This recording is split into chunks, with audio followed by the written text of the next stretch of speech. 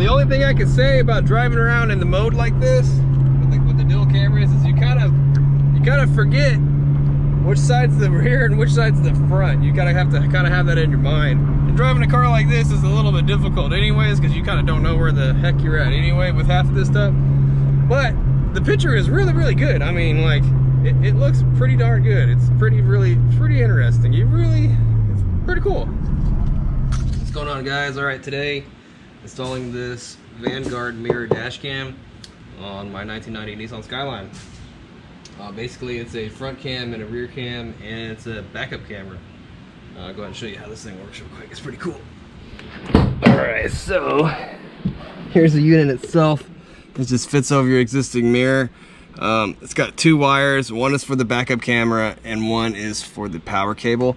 I'll show you how this thing works here in a minute, but I just ran it across the top over here real quick. Ran it down the pillar, and it actually uses a cigarette lighter for the power. I'm gonna end up changing that later. I might hardwire it in when I put a new radio in this thing, which I'm gonna do pretty soon. But I'll power it up here in a second. And then the rear cam cable, just ran it across back that way. This thing had a CD changer in it, so I just used that to actually fish all my wires back to the back. And yeah, so here's the power cable. There's some wiring from the CD changer, and I'm gonna actually hardwire this in later. I'm gonna do the radio, but it's enough power wired where I can just plug it in right here like this, and then ran the wire down through here into the trunk, through a grommet in the trunk, and back here to the camera. I'm gonna end up mounting something like this right over here, and then all you got to do is tap in one of your reverse lights on the power wires. No big deal, pretty simple. Okay.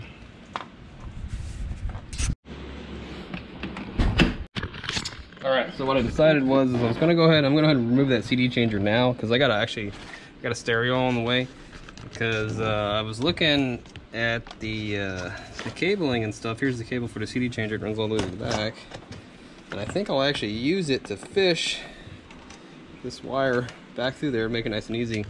So I decided to go ahead and take it out. And another reason why I decided to take it out now is that there's all this wire underneath this carpet. There's a tuner and everything, so I think this is a good time to go ahead and take it out.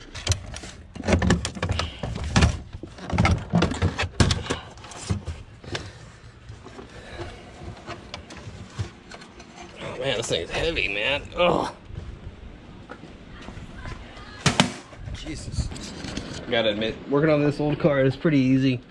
All the hardware is really easy to work on. It's just super easy. It's pretty, nothing really, you know. The newer cars, a lot of things don't want to come apart and things like to break and stuff, but this one comes apart pretty easy.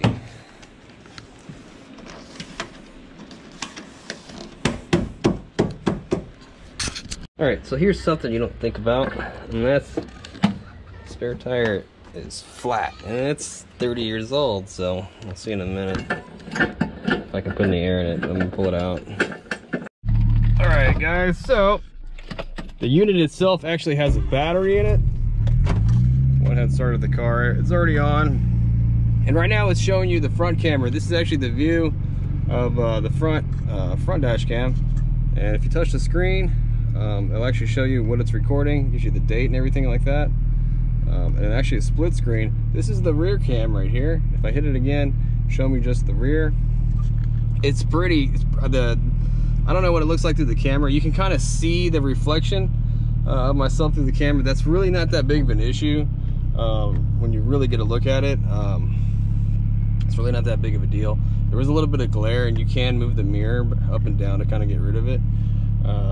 But I think it shows up more in the video than what I'm actually seeing. There's a button down here at the bottom, and if you press it, it pretty much turns it off, and it goes straight mirror. So you can see there. And that's how I normally drive with it right there. Turn it back on, and yeah, that's the rear cam, and we've been recording. Okay, hit it again, split screen. It's pretty cool. So it's recording all this. I can go back and I'll show you exactly what the footage looks like through here. Hit the home button, and basically right now it's recording. I mean, it's giving me a lot of information, the time, it's charging the battery, the date, and this is 4/7/2020. This is right in the middle of the the COVID-19 thing, right in the middle of this thing, man, where everyone's just chilling. If you look at my neighborhood, everyone's just running around outside. No one's been to work for a while. Okay, so this is photo mode here. Okay, you can go and take pictures while you drive. Okay, you want to take some photos and whatnot. Switch it around to the back.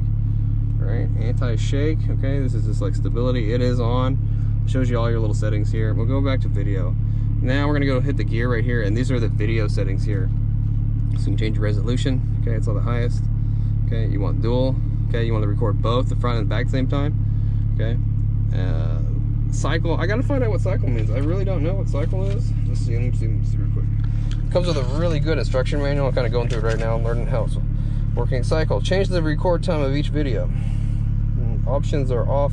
1 minute, 3 minutes, 5 minutes. If you choose a time length 1, 3, or 5, the new files will be overwritten, the old files, blah, blah, blah. If you choose the option off, each recording will be saved in 3-minute time lengths. Okay.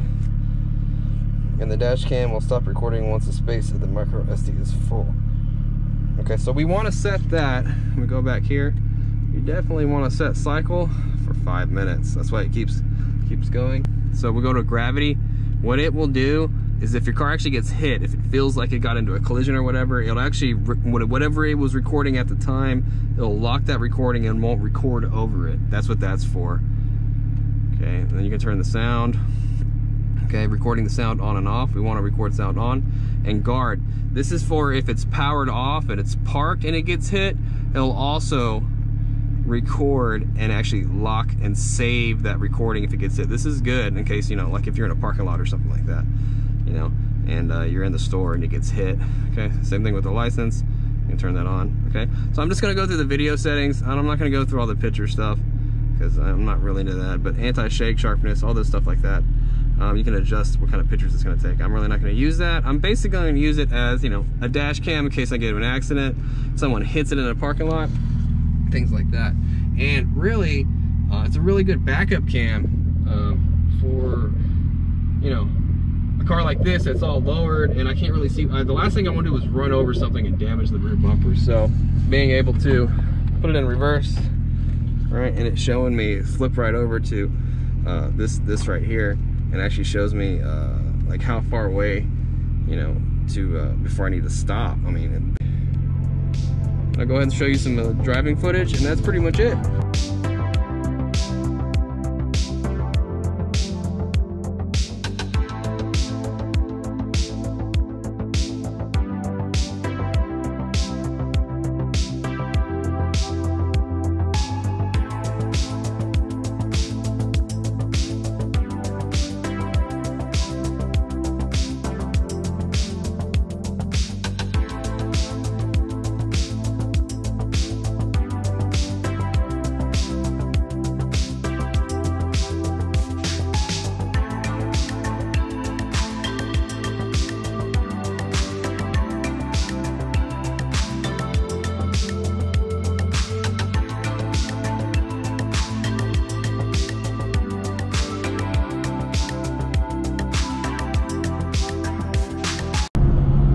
The only thing I can say about driving around in the mode like this with the dual cameras is you kind of forget which side's the rear and which side's the front. You have to have that in your mind. And driving a car like this is a little bit difficult anyways, because you kind of don't know where the heck you're at anyway with half of this stuff.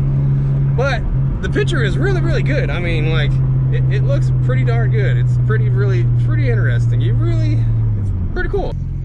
Alright guys, well that's pretty much it. I hope you enjoyed the video. This was a simple install. It's pretty cool to bring some tech like this to an old car that I got. You know, this thing's like 30 years old. If you want to see more on the car, do me a favor and just hit the subscribe button. There's going to be a lot more on, you know, me working on this thing. If you want some real detailed product information on the dash cam, I'll leave a link down in the description box. If you enjoyed the video, hit the thumbs up. Right now, you know, be as safe as you can. Wash your hands. Stay away from everybody. You guys take care. Be safe. Have a great weekend. Have a great week. Later.